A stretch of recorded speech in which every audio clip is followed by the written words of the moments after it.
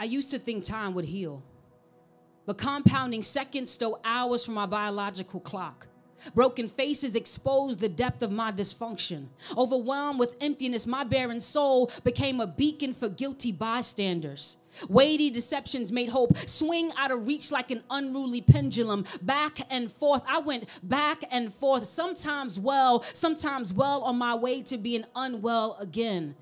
I opted for digital pleasures when hours handed me loneliness to work with. 10-digit temptations threatened to pull me back into cycles I clawed my way out of in times past. My relationship with relationships was fractured. The antique models I so treasured proved to be less valuable than some made them seem. Clockwise movement revealed how foolish I'd been. The lines I rehearsed regarding my self-worth reversed years of godly counsel. What I repeatedly robbed me of precious pieces of peace. It was time to surrender my understanding.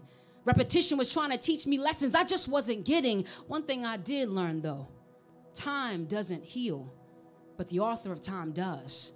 It's kind of crazy. I learned best by repetition. So when they ask me why it's so hard for me to forget, it's because you've forgiven me again and again. My heart's mind has mnemonic devices tattooed of your goodness. I remember Senora Diaz classes. She taught us to sing the days of the week in Spanish like lunes y martes, ay, ay. And I've never forgotten. And I'll never forget how you sing over me with lullabies of deliverance. How you've kept my mind in perfect peace.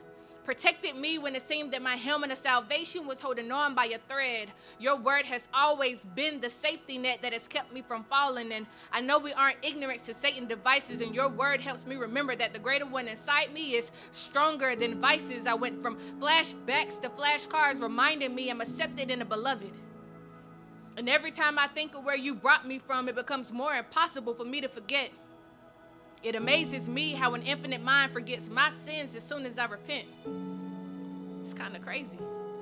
Oftentimes I felt like the walls were caving in.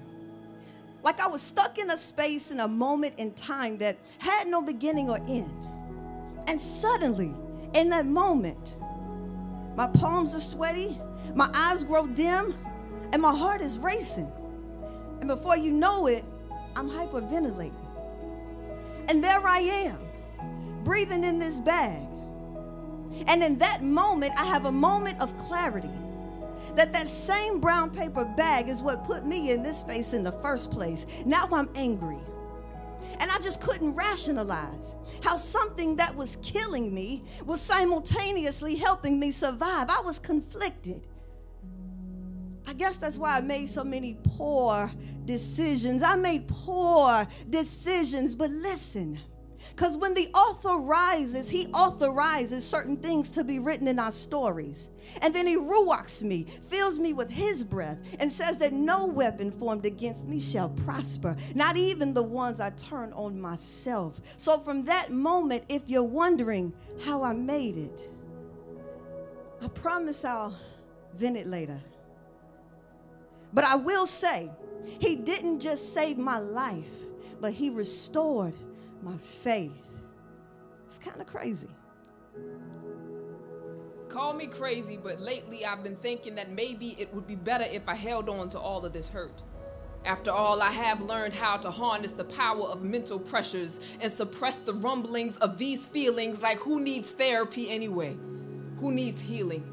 Certainly not me, not I, not us. No, us have ice in these veins. That's why we be cold for no reason. Throwing stiff shoulders to block receptions, and I be praying that somebody see when I'm open, because it's not that often.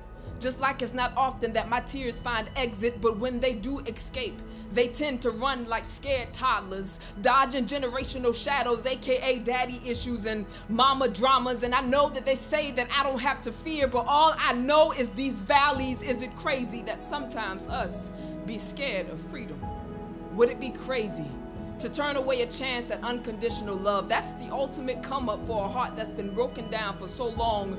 Would it be crazy to be invited to a grand feast and I not at least taste and see a piece of peace and what it means to be free enough to be free to hear grace spoken from the lips of the author of deliverance himself? If turning away Jesus is crazy, us don't want to be crazy no more.